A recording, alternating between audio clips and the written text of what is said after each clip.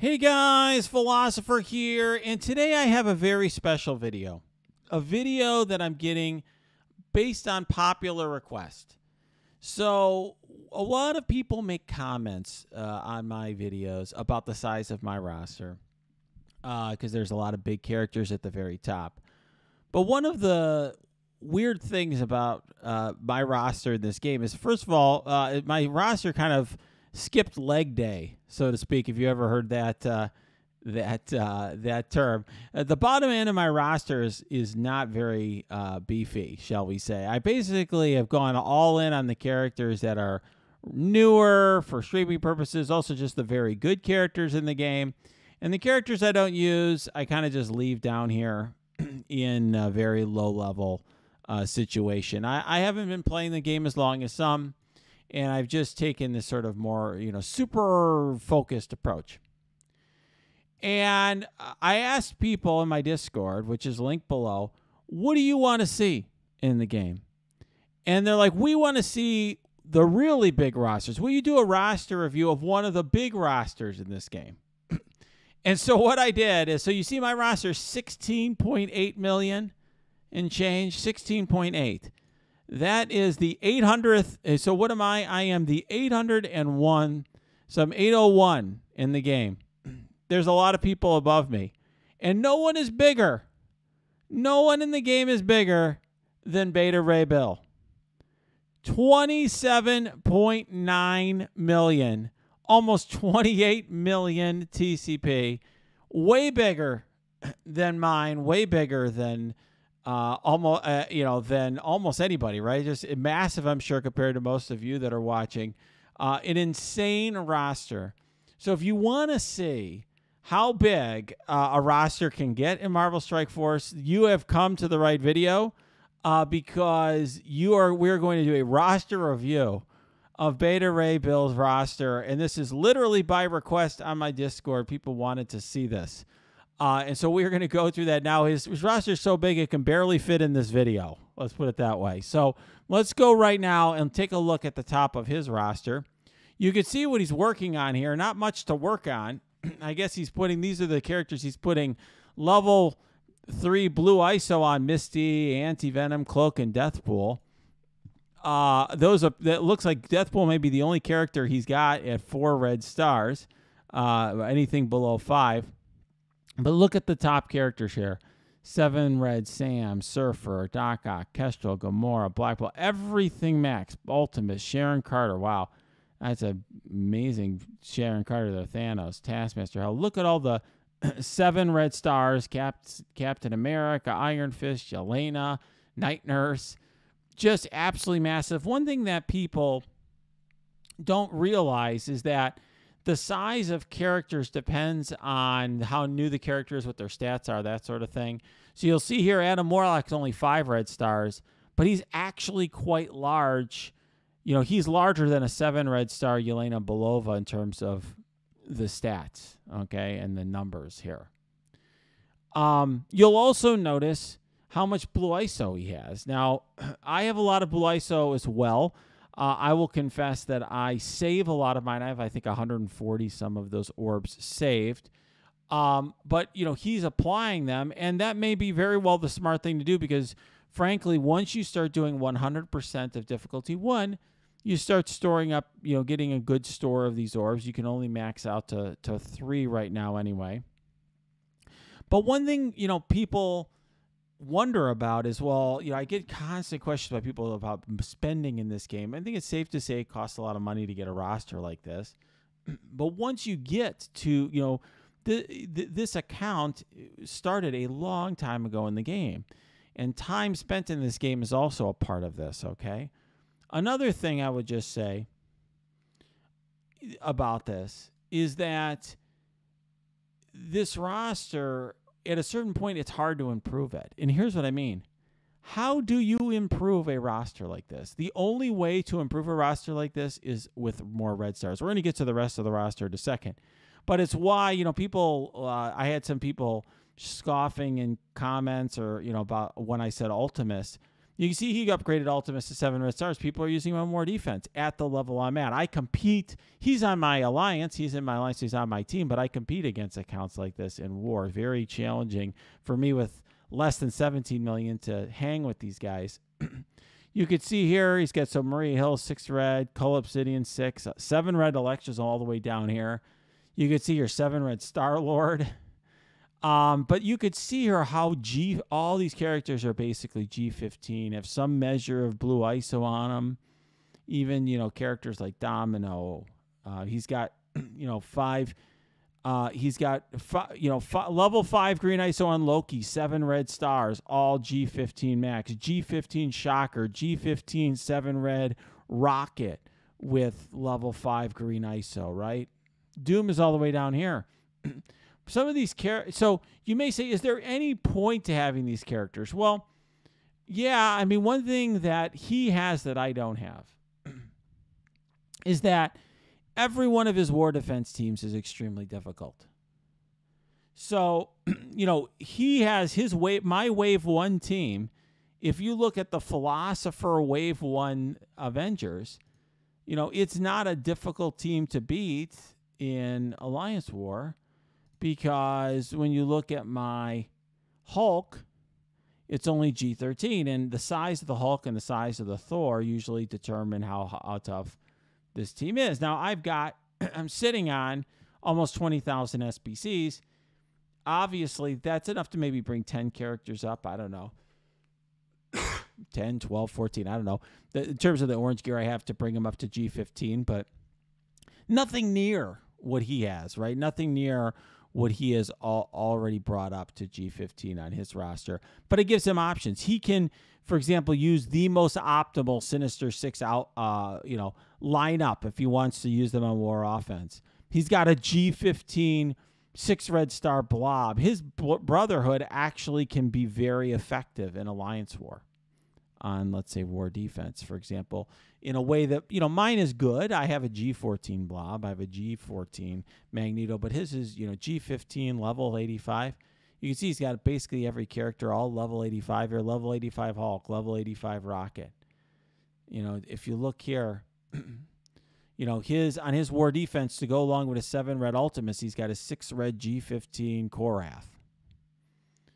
I've talked in some of my videos about how Yo-Yo could be used with the symbiote, but you need to have a huge Yo-Yo. Well, here's a huge Yo-Yo, 6 red stars, G15. Mine's only G14. His is G15. His uncanny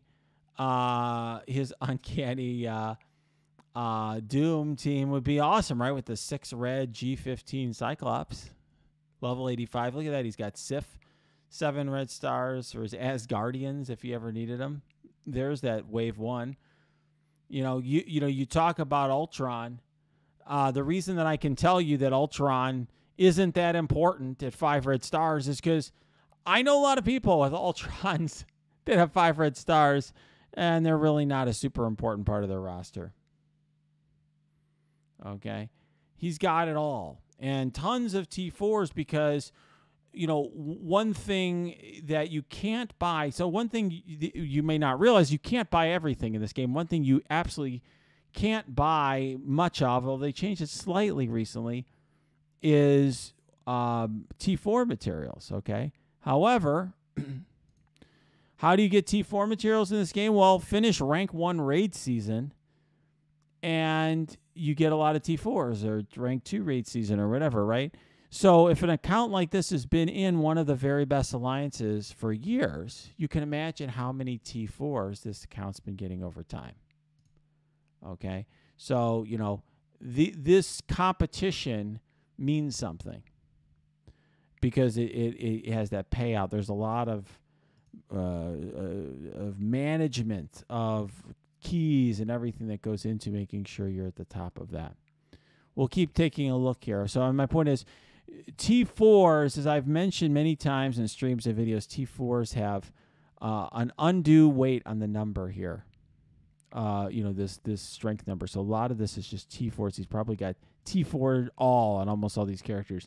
And you can see the G15 on characters even like Heimdall. Namor, very powerful in Alliance War. I use a G12 G12 level 80 Namor, and my Namor is used in every single Alliance war.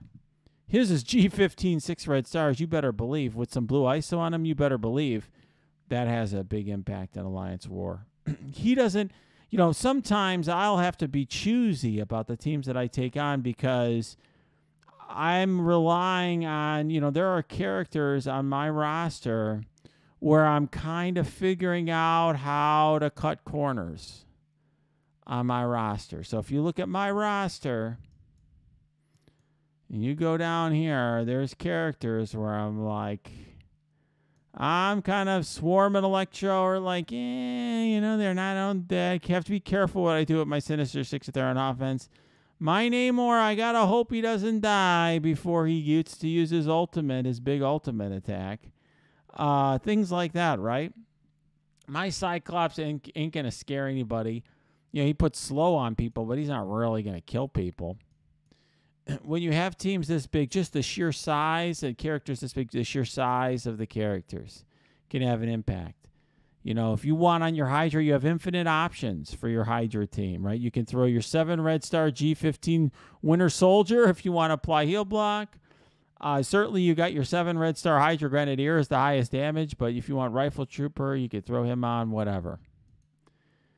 For this account, 5 red stars is the bare minimum, but and that's the case for my account. I don't really have anything below 5 red stars either, but I won't, my Human Torch is, I don't know, G11.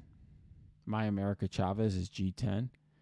He's got a 7 red star G15 America Chavez. So if Deathpool comes out and he wants to try the Brawlers on War Defense, he's got a full G15 Brawlers team he can use. Oh, Wolverine's getting a rework? Yep, he's already got the G15 7 red star Wolverine. So players like him, they just have nothing. They almost have nothing left to do. So for you may wonder, why is Scopely, I remember when I was a newer player, why is Scopely introducing new raids, new characters, new things like that? Well, for a guy like Beta Ray Bill, that is how he can improve his account. If there weren't new characters, he'd almost have nothing to do, right? New challenges, new raids. A lot of what this game is doing is making sure there's content for people like him. Okay, look at this. Here's some of the, quote, low characters in his account. We're getting to the point now where we're getting to the mere 5 red star characters. Okay, but even here, some of them, this is a 7 red star Mantis. Building her, you can see the pieces building her to G15, building Spider-Man to G15.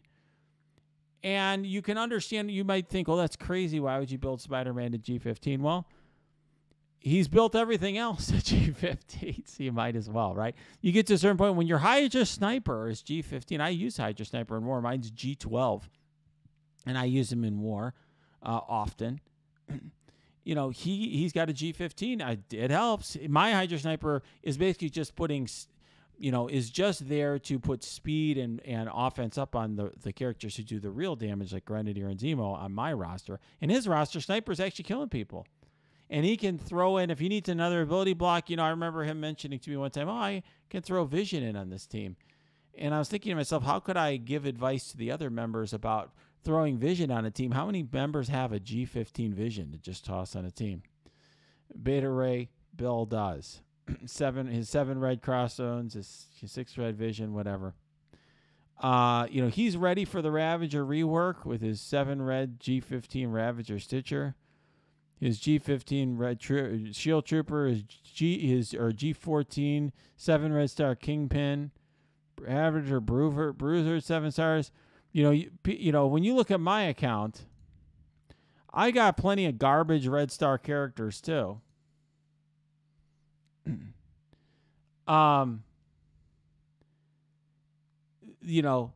If you look here, I've got a 7 red star AIM researcher. I haven't even ranked her up, right? I've got 6 red star AIM infector, 6 red star Ravager Brewer. I do meet players all the time, 6 red star Jessica Jones, who are like, when I get a 7 red star, I max them out. I personally haven't done that. But eventually, maybe I won't have anything left to do either. I've been playing this game for that long. I've only been playing this game, 16, 17 months.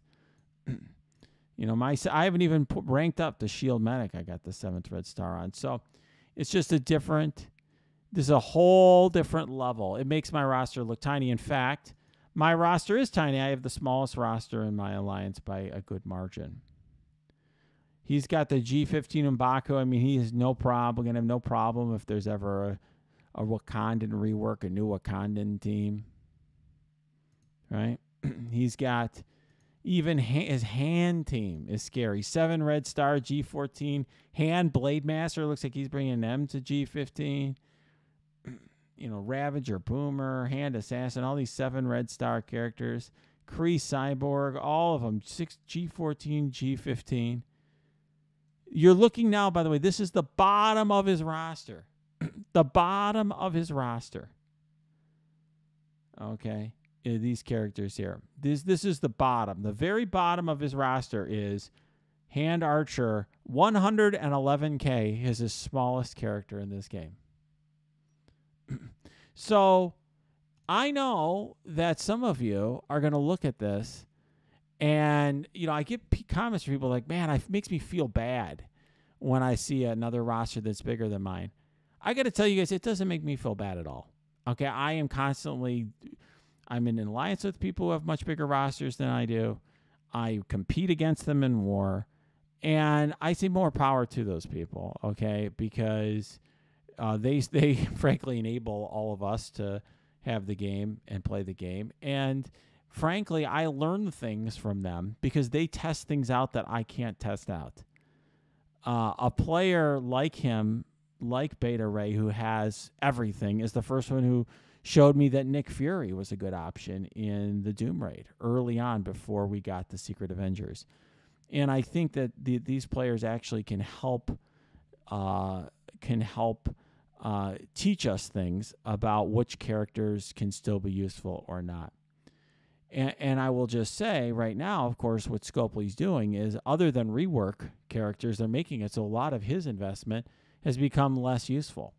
So if anything now, you know, what Scopely's doing is helping newer players who are just focusing entirely on the newest characters in the game.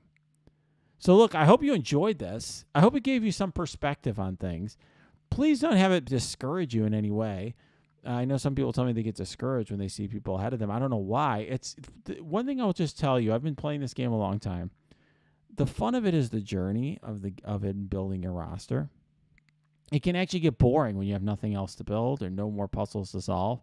Enjoy the challenge of trying to figure out how to work your way around some latest BS from Scopely. You know, enjoy the challenge of building up your roster, figuring out which of the characters can get the job done. For somebody like me, sometimes it's figuring out the lowest level that I can get away with keeping some of my characters.